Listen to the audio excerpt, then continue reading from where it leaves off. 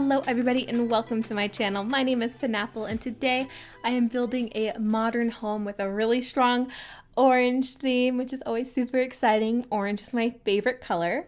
If you're interested in this build, you can download it off of the gallery. My origin ID is penappleYT. So this building house ended up being about, well, exactly 2 bedrooms and 2.5 baths. My favorite part of it is the patio. I thought it turned out really well. I don't know. Sometimes when I make modern houses, they kind of, to get the sort of modern look, they don't seem very functional. And so there are some pieces where it's kind of like, why is this here? But overall, I thought this one actually turned out really well. So I was kind of excited, and I liked this little trick I did here with the fence. I added in a window. It's one of the newer ones that we got from Get Famous. And it's like got a really bulky exterior, but the interior is just the frame. So I had to double it up. So there is a little bit of crossover, but I just love the look so much that I decided to go with it. I didn't want any other window there, and so trade-offs. I usually don't do things that glitchy overlap, but I feel like it's not too bad. I don't know. You can let me know. But yeah, so I did build this in Dalesville Valley. This is the first one that well, okay, no, it's not. That's a lie. That's also a lie. I was about to say in this neighborhood. It's really not. There's only one neighborhood I haven't built in, and that's the one that's like really dingy looking. But anyways, the lighting in Dalesville Valley is just awful, and so I feel like it really does not show off this build to the best of its abilities. And so for the thumbnail, I did actually put it in Magnolia Promenade, also because I got like the orangest sunset behind this build, and it was amazing. So I think that's what the thumbnail is going to be. At the time of filming this, I've actually not made the thumbnail because I've started school back up again after spring break, and I'm a mess.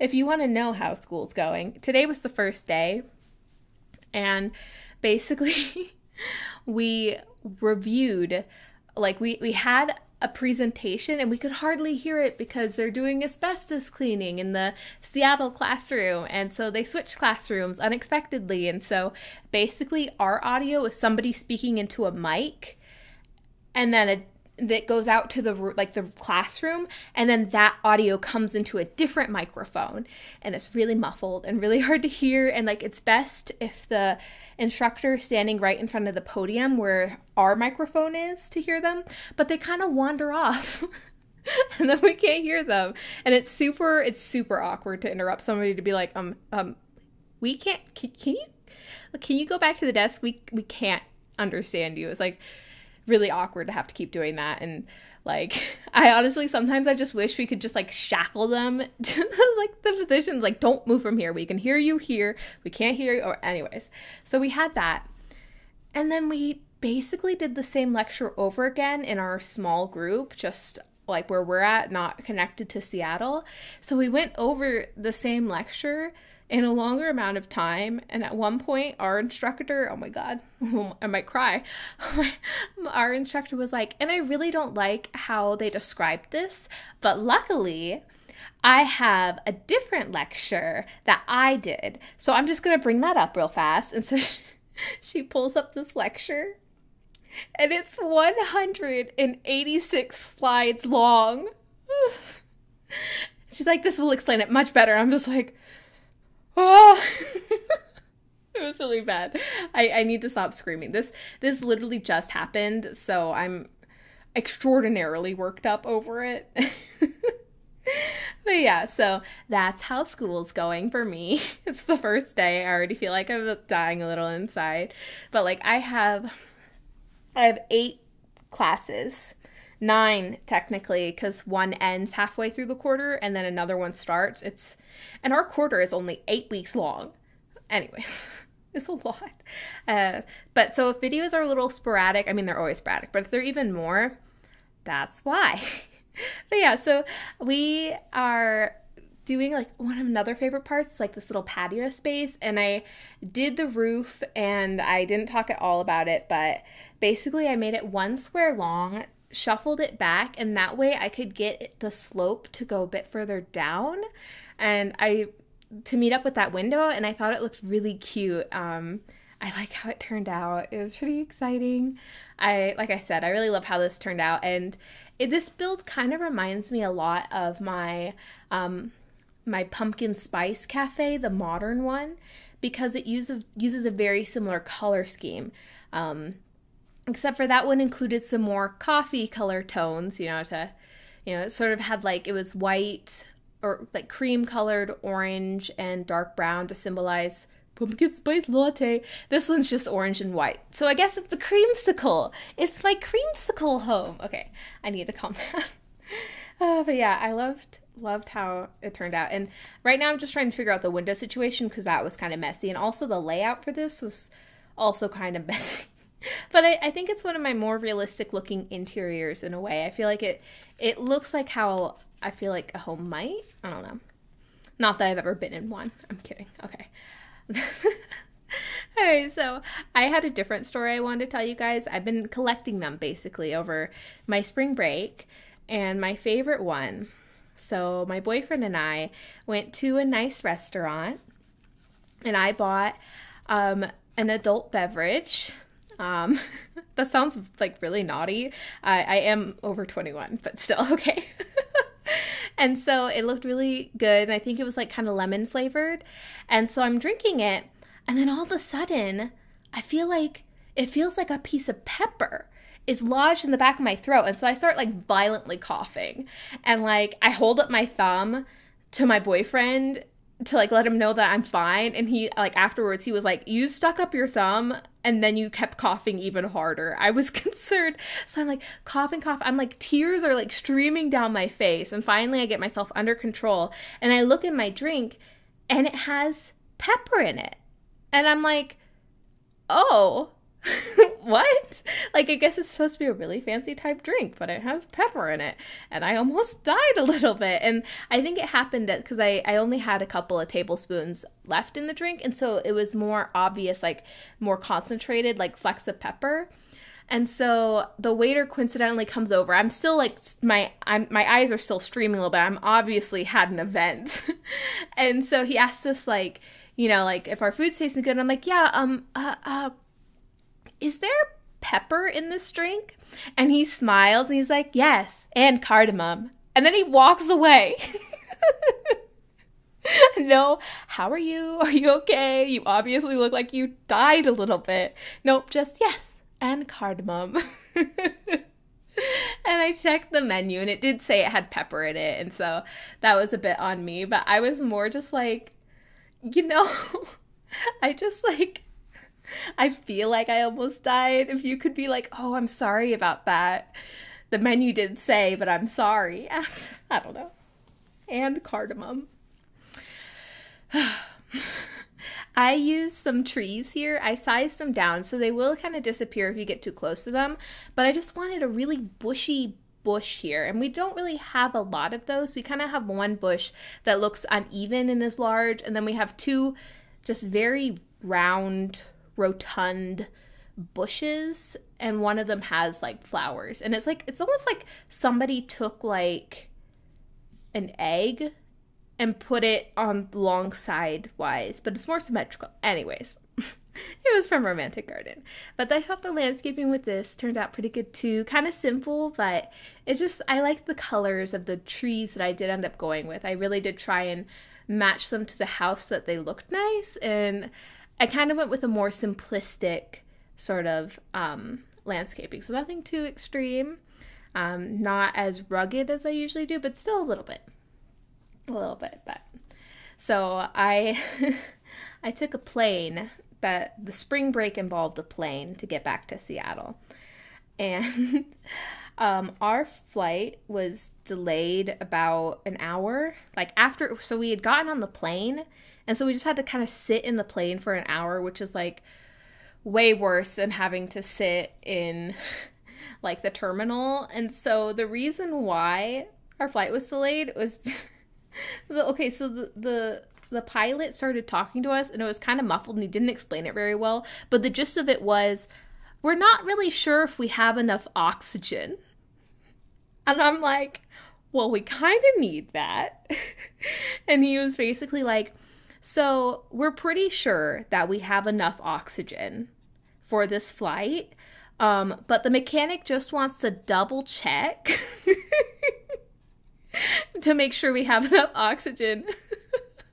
And like, so on the one hand, I'm kind of like, well, if you think you have enough oxygen, just go, because we've been sitting here for so long. But then on the other hand, that's ridiculously dangerous. Oh my God. So they like cleared everything and made sure that yes, we do in fact have enough oxygen to last us for the duration of the flight. But I was like, I've never heard that as a reason for a flight being delayed. I'm sorry, we don't have enough oxygen. Oh my gosh. But yeah, so I also loved how the kitchen, I love how everything in this turned out. But the kitchen, I decided to go with white countertops. It kind of took me a while to settle on this just because I didn't want it to be, I feel like the all white countertops can be kind of stark, but I felt that putting the really dark orange walls behind it and adding some of the orange appliances sort of balanced it out, and it didn't look as just like jarring. I always want more countertops, but one of my favorite things about this kitchen is it has the laundry like in the kitchen area, which I feel like for Americans, this is a little bit odd. Like, it's not like completely foreign, but it is, I feel like I had never seen that before until I watched like a home improvement show. I think it might have been even like, no, it was like Love It or List It. Yeah, that's the first time I saw one. And so they had the laundry like tucked underneath one of the kitchen counters, which I thought was really interesting. And usually you'll only have like a washer in the kitchen. Sometimes you'll have a washer dryer, but I think usually it's just a washer. But we had room for both, and I put it over here. I wanted to put like that big shelf we got in Dine Out here, but it was just so bulky that it really took up the space and made it look really narrow. So instead I went with the laundry, and I think it's kind of cute here. And I love how orange the appliances are. I mean, how could I resist? When I'm doing an orange themed build, need the orange. But yeah, I feel like I should explain why orange is my favorite color. Kind of. I mean, yellow is also, it's like a close second, very close second. But I feel like orange is so bright and happy, and it can, of course, go real south real fast and look muddy and gross. Or I feel like if it's just super neon, it kind of can look sort of cheap in a way. I feel like that's why people like that color as much. I think they associate it with neon, cheap, low quality, and so...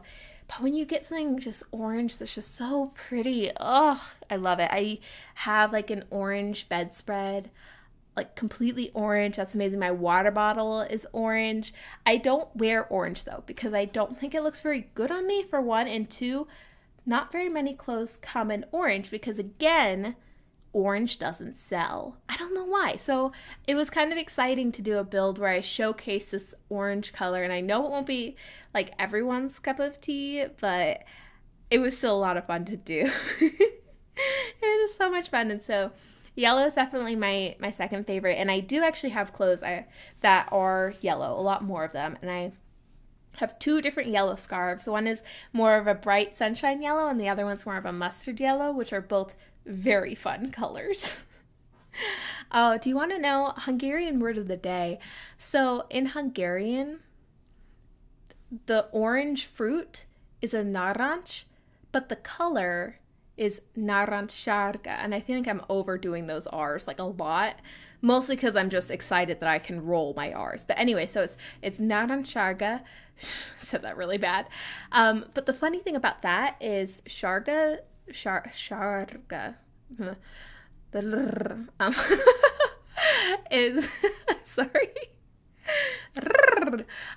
Is that sárga means yellow. So the color is like orange yellow and the fruit is just orange, and that always just is really funny to me.